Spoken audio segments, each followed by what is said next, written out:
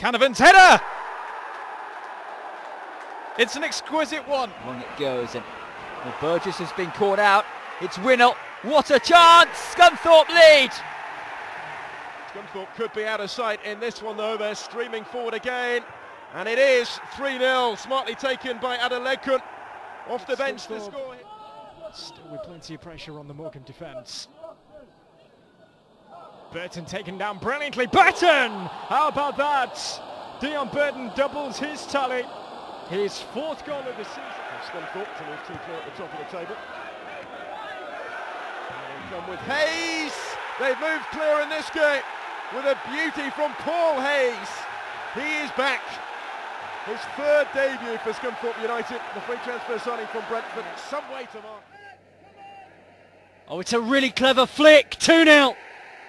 Never any doubt Sam Winnall was going to put that one into the back of the net.